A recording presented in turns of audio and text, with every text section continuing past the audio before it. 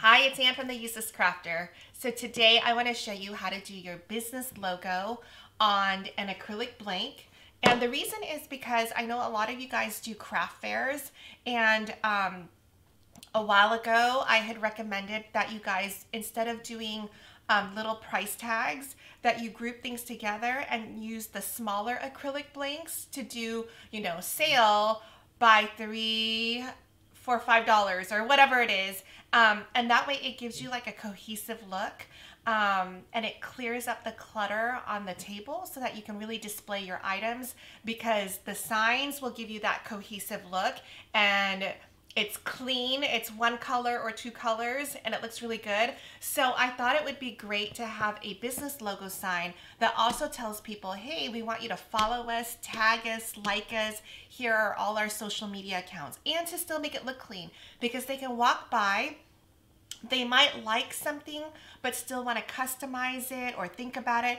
All they need to do is take a quick picture of this logo, or like this info, and it's on their phone. Because I know, like, when I get business cards, it gets dropped into my purse. Maybe my daughter takes it out, and then I completely lose track of it. So, everything's on our phone these days. All right, so let's get started. I kind of started already over here. This is what my final product is going to look like, but I want to show you how I got everything. First of all, there's nothing that I can do about your logo. Your logo is your logo. Hopefully you have it as an SVG file. I will say that if you don't have it as an SVG file, just start. Either design a new logo or design a logo that's similar, but you want that SVG file, because that way you can customize and have it on a t-shirt, have it on acrylic blank, do buttons. You can do all those things with a really good, clean file. So it's honestly, you should just do it. Start over if you need to. All right, that's my little take. Okay, first thing that I always do when I'm doing a design is, especially with an acrylic blank, is to actually get that template in here. So let's go and bring in a shape. Bring in your square. This acrylic blank is actually 11 by 14. So what you want to do is, for a square to turn into a rectangle, you need to unlock it. So that way you can have different dimensions for your width and your height. So my width, I'm going to want that to be 14 inches, and my length, I'm going to want 11. So here's what it's going to look like. And I like to change the color to a lighter color so that I can see other things on top of it more easily. And then you want to arrange and send it to the back. Okay, so this is what I did. Here's my logo. At first it took me a while to figure out, like, do I want to center it here and then put all my social media accounts down here? Or in this case, what ended up happening was, as much as I like my logo, these little arrows, it was making it circular, and it was really hard to find a good spot for it on this rectangle. I could put it here and then all my stuff, but I liked it like this. So sometimes, you've got to just make some adjustments. So I'm gonna delete my arrows, and then I'm gonna show you how to use a couple of things. Now, I'm going to use a mix of HTV and adhesive vinyl. So I want to show you something. This is my logo on paper, and I think you can kind of see, like, it's really vibrant. Like, you can see it through the camera. What I ended up using was, I love glitter, but I ended up using glitter HTV on this. So it's got the green, the gold, and the black. And it's so glittery. If you ever need to compare, like, in person, if you have glitter HTV and you have glitter adhesive vinyl, pull out the two. The adhesive vinyl is so dull in comparison to the glitter HTV. The other thing is, it would have been virtually impossible for me to get glitter adhesive vinyl on paper, because I would have had to use the strong grip transfer tape. There's no way I would have been able to transfer it onto paper and not ripped my paper, right? Because that transfer tape is bananas. It's perfect to pull up the glitter vinyl, but you'd have to lay it down on an acrylic blank or something. There's no way that you could put it on paper and get away with it. But you can iron it on and your paper is perfect. So what's nice about learning that the acrylic blanks can handle the HTV is that now you just have that many more colors and options to do the, you know, to make it look cool and different but still clean. You can have multiple shades of gold with different textures, and that would be really cool. So anyway, that's what, I mean, really, there's always a time and a place for materials, but knowing that we can use both vinyl, adhesive vinyl, and HTV, it just gives you that many more colors and options to do your sign. All right, I'm gonna stop there.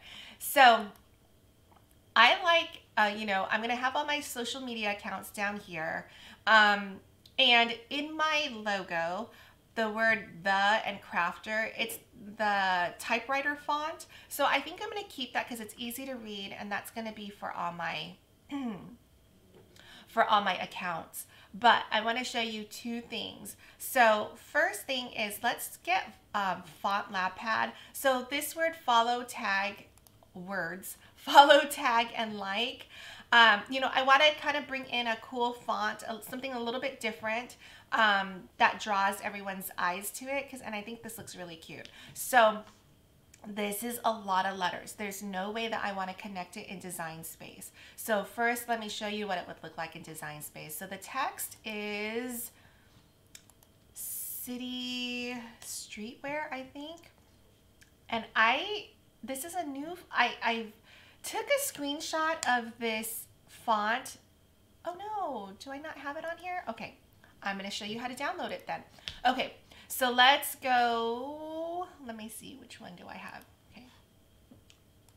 Sorry. Let me pull this out so you're not distracted by all the crap that I have. Okay, so Create a Fabrica. It's my favorite site these days. So I have a membership to Create a Fabrica. I'm also an affiliate. They have so many fonts, and my membership comes with the commercial usage license, so I don't have to keep track of my fonts. But I do keep track of my fonts by using their Font Cloud tool. So I do have a video tutorial for that. Under Tools, the Font Cloud, it's free. So you just have to create a free account, and please use my link because they keep track of how well I do. But I have a video tutorial on why it's awesome, so I highly recommend it. But okay, so it's City Streetwear. All right, here it is.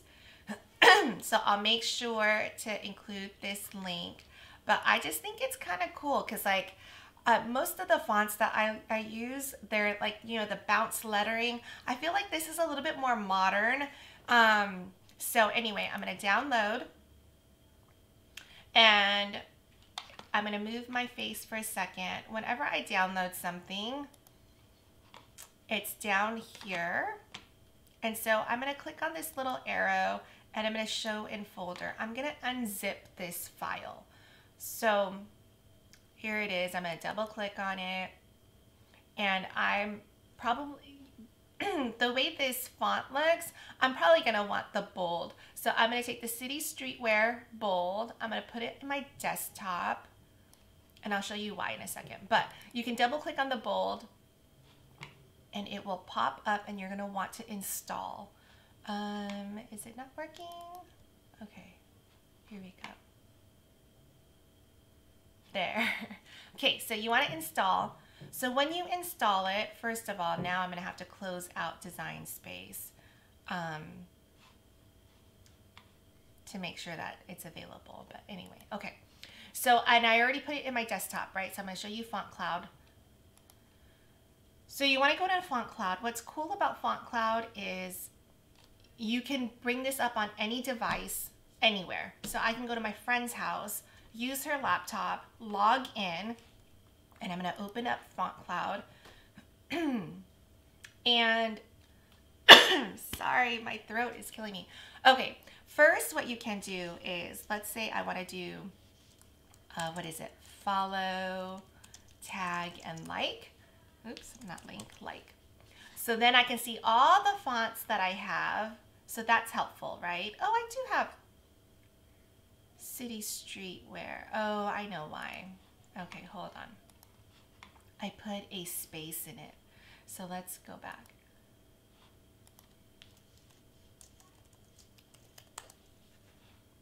Yep. There it is. Okay. So let me type it here. Follow, tag, and like. So you can see what it looks like. Oh my God, I did link again. But anyway, you see how it doesn't connect, right? Not like this. So this is a lot of letters. I don't want to move each one, but let's go back. I know I'm all over the place this morning. Okay.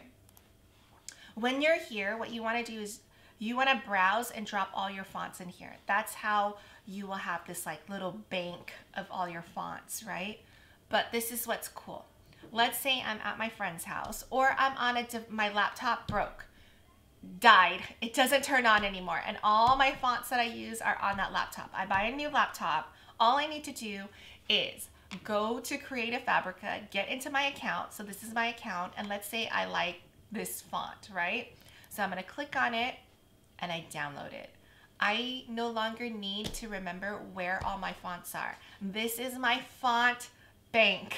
I can once I upload it into here, these are all the fonts that are available in my account. Then for the rest of my life, I can go to any of one of my devices and just preview the fonts. And then if I like that one, I'm going to download it. Whereas I felt like before, so I am on my third computer since I've had my Cricut.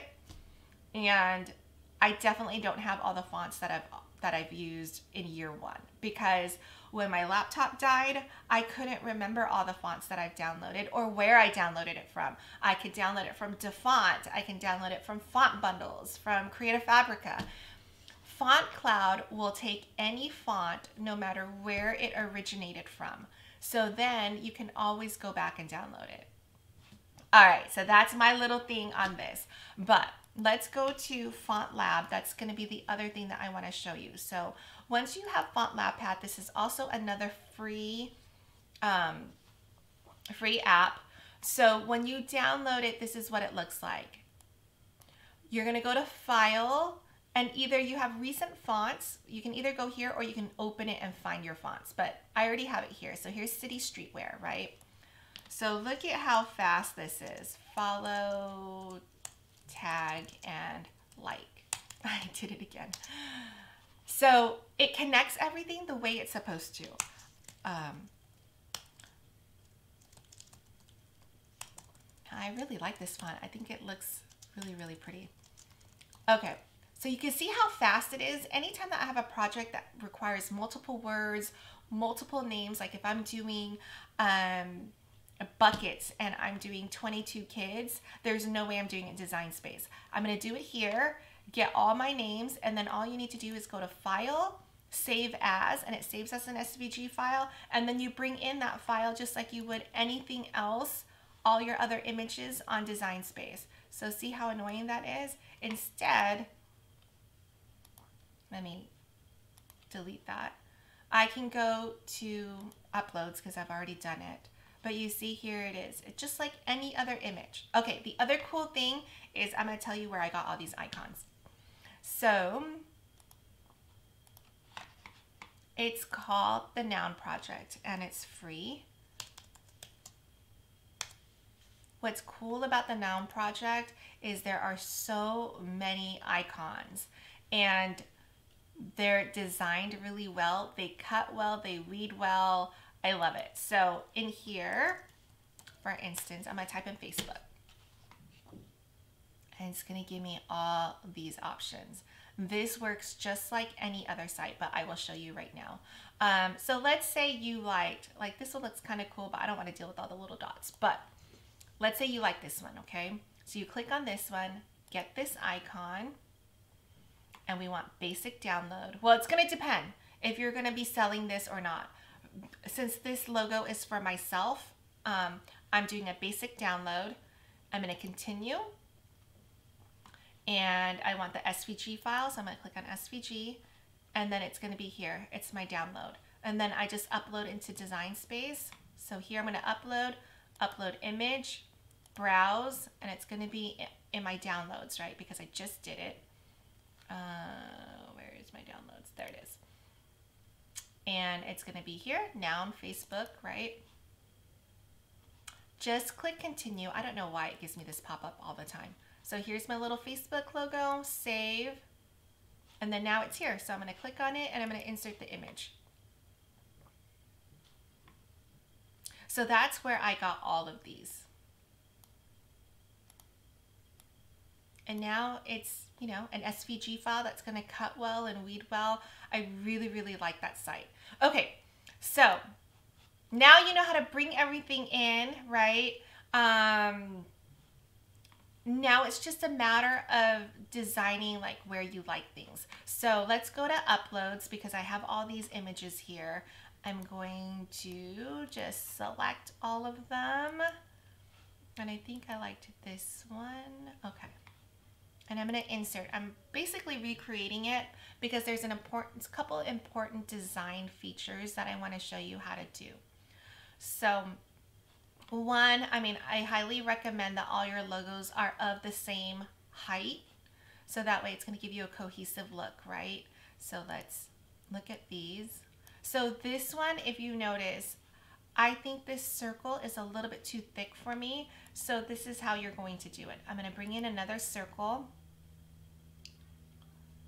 And right now we're kind of just, you know, like with this, you have obviously your own logo. You can write whatever you want. Maybe you don't even have a logo and you just put, you know, follow, tag, and like, and then, you know, have all your accounts or whatever.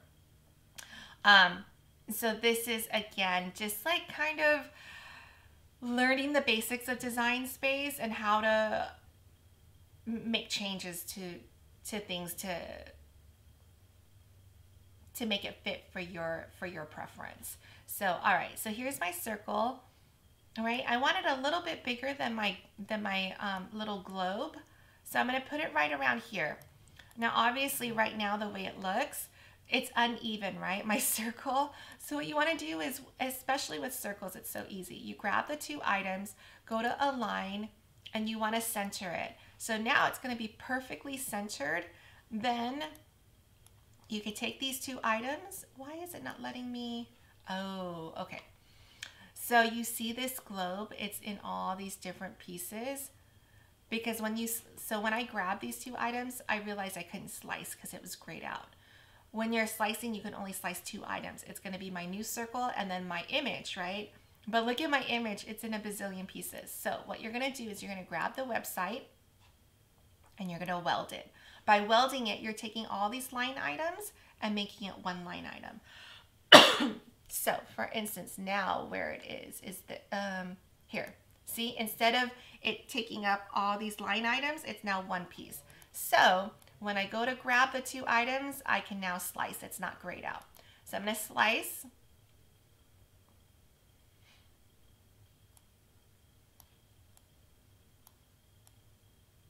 And so you can get rid of all these slice results, right?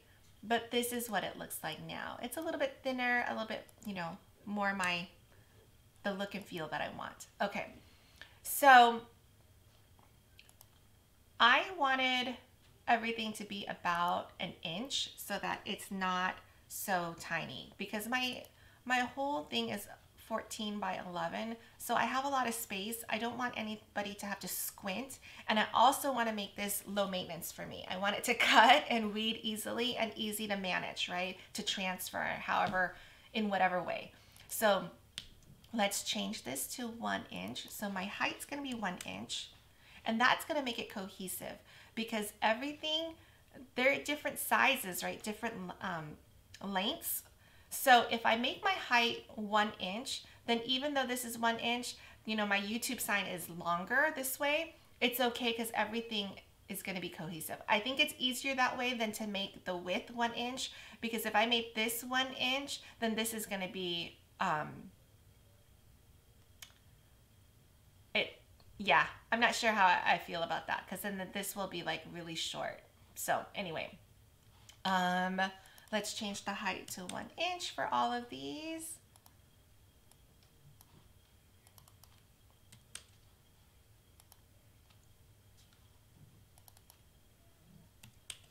Oh, and I remember when I worked on this one. For whatever reason, see these two? They're not sliced out. So I'm gonna make this 1 inch first, and then I'm just gonna slice out. I can see that there's two images, but I can't see my little play button, right? So I'm gonna slice it out, and then there's the one that I want right there. Okay, so I'm gonna delete these items. Okay, so what I want is I'm gonna put these down, and of course put them in the order that you want, right? But I'm kind of just showing you what I really want to do. So what you want to, I want to line this up. So I'm going to hit the shift key and grab all my icons and go to align. And I'm going to do align left. Okay. And then this one with, let's say this one goes, oh no. Well, pretend that these two are the same, right? With the same handle. So I'm going to grab my Instagram and my Facebook, and I'm going to align, I am going to align bottom. Then now they're all even, right? And then I can type in my stuff. So you kind of just want to line up where you can. Now, the useless crafter, what I want to do is I want to grab the useless crafter and my rectangle, and I also want to align that as well, right? So I'm going to want to center that horizontally so it's right in the middle. And interesting enough, it was in the middle. Okay, so let me unflatten this for a sec. Well, I guess you can type it in. Let's go to text, and this time I want typewriter. Oops, what happened?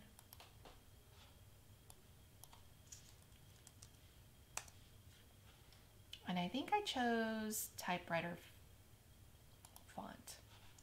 All right, so I'm going to type in the useless crafter.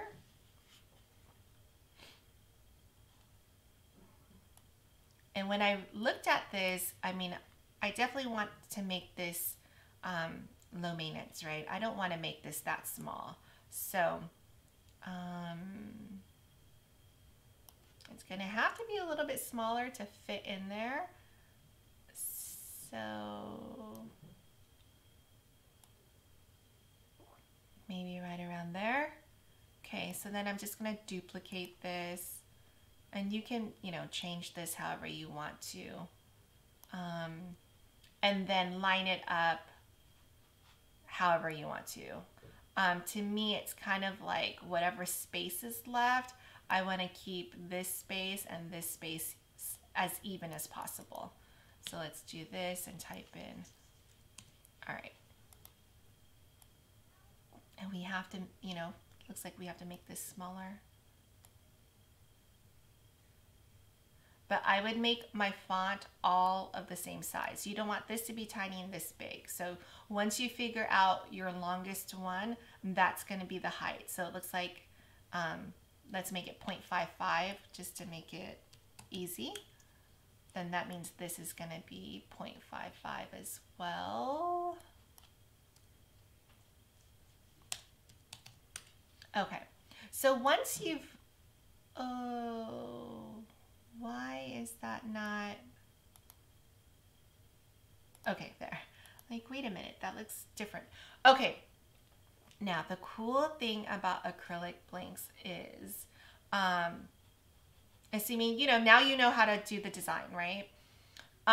The cool thing is it's a blank, it's see-through, right? So I'm gonna delete this for a second. Pretend this is our finished sign, okay? So I'm gonna put this over here, duplicate it, and part what's difficult about doing an acrylic blank or anything, transferring anything with transfer tape, is that you're trying to line it up. You want to put it where it's straight. And like, for instance, if you're doing the useless crafter in the middle, you also want to make sure that you're measuring things. Is it, you know, the right distance down? Is it centered? Is it straight? When you're thinking about all those things and you're trying to line it up, it's a lot easier to get bubbles in your transfer, because you're also you're concentrating on so many different things and you're not holding it super taut. So what I like to do is I like to, okay, so give me a second. Let's move this. What you want to do is you want to grab all your items, okay, and you want to weld it, because you want to make it one image. So we're going to make all of our written, whatever you want to transfer. Why is it not doing it? Okay, I'm going to weld it. So weird that it's not letting me weld right now, because it should all turn to one color. So weird. Okay, let me weld this. It's like it's frozen. Okay, there, it's working because it blinked, right? So I'm gonna weld this as well. So what you wanna do is we're basically making all of our, everything that's on top of the acrylic blank, okay, there. You want it to be one image, okay? So here I'm welding my whole design together. Don't worry about the different colors or the different textures. That's over here. This is gonna be our cut file. What we're creating over here is different. So we're gonna grab these two items and we're gonna align, because we wanna make sure that it's centered, right? Okay, so it's centered. What you want to do is you wanna grab these two items and you wanna slice this as well. Yeah, I know, you're like, what the heck, why do I need to do that? Give me a second. So, come on, slice. Okay, so I think it sliced. Yep, it did. So let's get rid of, oops, hold on. Let's get rid of our slice results. We don't need that. Okay, we don't need this. Oh no, I did the wrong one, hold on. Let me undo it. I don't want this. This is what I want, this sliced up cut image, okay? And so this is 14 by 11. Obviously, that's too big, right? So we're gonna slice this in half. I'm gonna bring in a square, and I'm gonna make this 11 by 11, because we can technically cut, you know what, let's make it 11 and a half by 11 and a half, because that's what we can cut, right? On our Cricut using 12 by 12 cardstock. So I'm just gonna put this here, and I'm gonna slice this. I know, stick with me. This is gonna be awesome and amazing, okay? Gosh, why is it taking so long? Did it? Okay, there, it's slicing. Okay, so with our slice, this is, oh, come on. Let's get rid of all our slice results as soon as it lets me. Oh my gosh, come on. Break apart. Okay, here we go. There's one portion. We can get rid of this. Get rid of this. Okay, so this is our sign, right? But we don't want a cut sign. What we want to do is we want to draw it. And we want to draw this one as well. Because when we draw this, you can put it underneath your acrylic sign, so you know exactly, it's going to draw out where the acrylic sign is and all the words in the middle. So what happens is you're going to have it underneath and you're going to put it down. Then you have your template. You know exactly where the useless crafter goes. You know exactly where the icons go. So you don't have to worry about being straight and centered and all that good stuff. Now you can just worry about keeping it straight and taut so that you can lay it down without any bubbles. Okay. So this is what we're going to draw out.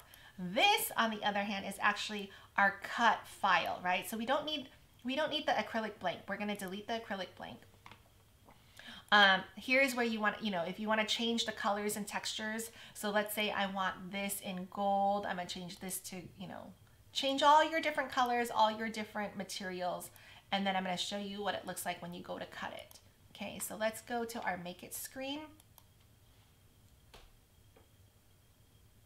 So in our Make It screen, this is a lifesaver. You're gonna love that you don't have to measure out anything and figure it out. So see on this one, it's gonna draw and then it's gonna cut your paper right here. So it's gonna be perfect for your acrylic sign. You literally put it underneath, you tape it to your acrylic sign. So now you have your template. You know exactly where everything goes. This is just gonna draw out, put in whatever pen, it doesn't matter, right? This is just your template. Here's the second half of the paper because it's 11 by 14. So you were using 12 by 12 cardstock. It's too long, right? So that's why you have 2 pages where you're drawing and cutting. This is all your vinyl. So if you wanna use HTV, then you wanna make sure you mirror it. You know, I would use a mixture of HTV and adhesive vinyl. Adhesive vinyl you can just cut as is. Just make sure whatever is going to be ironed on, that it's mirrored. And that's all there is to it. It's gonna look beautiful. I am going to actually make this because I want this logo, I want this sign. I'm gonna show you how to piece it all together. Please let me know your feedback, comments, questions, you hate it, you love it. And if you have any special requests, please post it here as well. And if you need to send me a file, it's Ann, A-N, @theuselesscrafter.com. All right, bye guys.